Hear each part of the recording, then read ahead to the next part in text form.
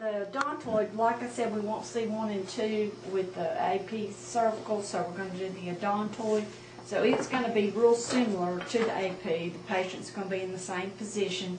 You're just going to change just slightly the way that you're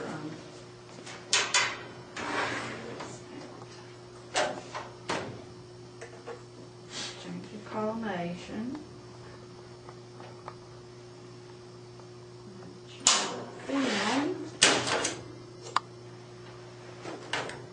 This time, since we're cutting down so small, we just need an 8 by 10.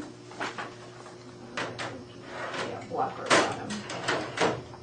And I'm going to go ahead and put my marker on, and I know that I'm going to comb down right to the end, so I'm just going to put my marker in to where I'm combing down. Now, the same thing with the occlusal plane and the mastoid tip. So you want it to be lined up, straight perpendicular to the table. Okay, let's change my collimation.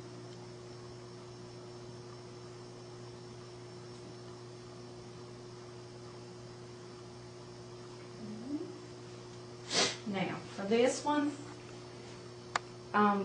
you're going to open the mouth and you're going to shoot right through the center of the mouth.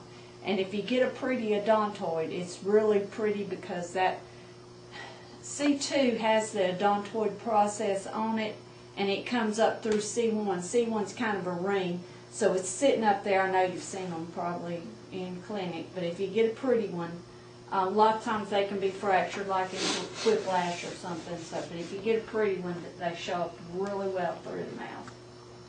And they're different techs will probably have their own way that they get the Odontoid the best. Some of them might angle, some of them might, shoot a different way. So you're probably going to see different ways, but this is the way that we're going to